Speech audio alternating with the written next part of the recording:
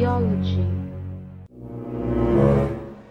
Yes, hello there again, and welcome to this next class where we are now in the topic of nutrition in plants and animals, and we'll start by defining nutrition and defining the two modes of nutrition. So we are going to start with the definition. What is nutrition?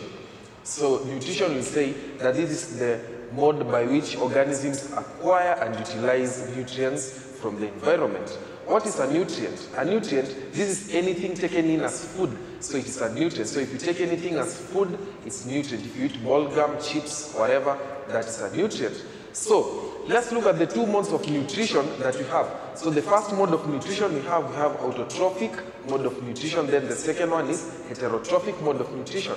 So the autotrophic mode of nutrition, this is whereby living organisms manufacture their own complex food from simple substances. Example, we have carbon dioxide, water, we have light or chemical.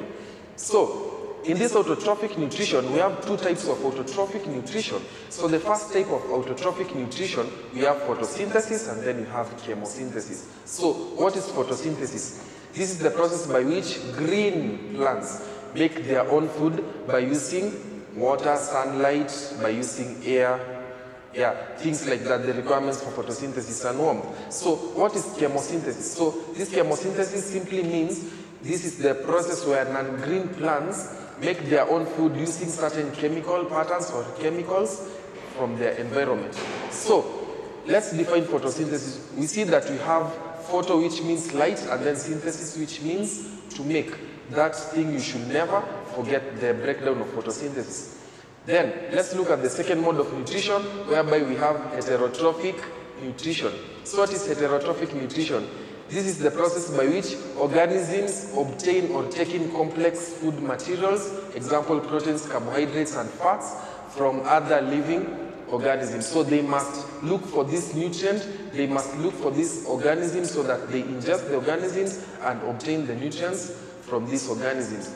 So the organisms under heterotrophic mode of nutrition are called heterotrophs. Therefore, in the next topic and subtopics, we are going to look at the types of heterotrophic nutrition, whereby we will see that we have holozoic, we have symbiosis, we have saprophytism, and then we have parasitism. So let's meet on the next class as we expound more on nutrition. Biology.